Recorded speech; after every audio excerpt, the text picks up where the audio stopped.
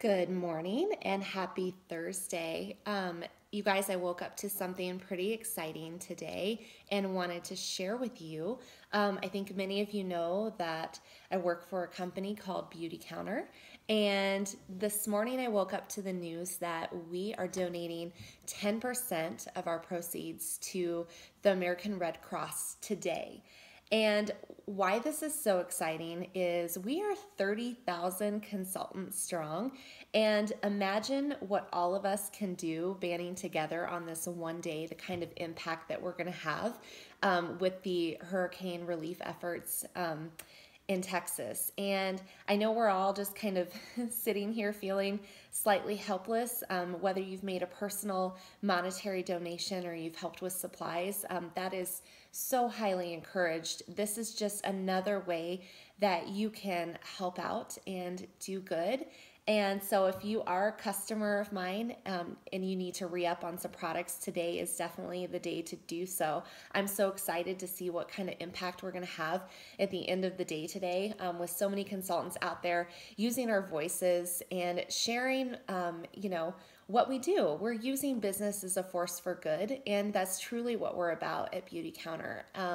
So any orders today will be 10% will be donated to the American Red Cross, which is I'm just so thankful and so blessed to get to work for a company that is always out there doing good. We are also a B Corp. That means that we put the people and our planet before profits. And that is a very, very hard certification to come by. So so bottom line, so proud.